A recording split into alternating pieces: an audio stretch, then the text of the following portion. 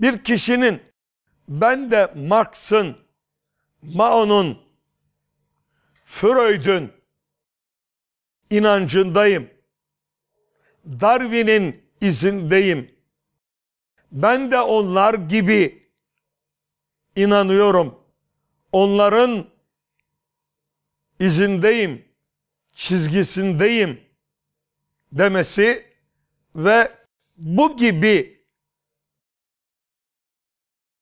yabancı inançların bağlısı olan insanların yüceltme amacı ile evlere ve iş yerlerine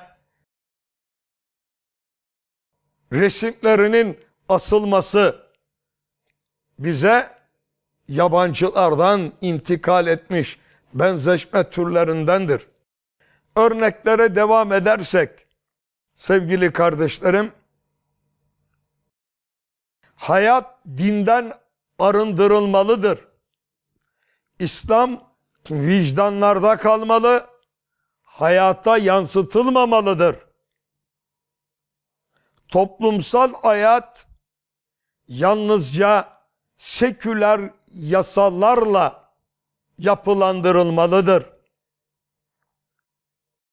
Faizsiz ekonomi mi olur? Örtü bağnazlıktır.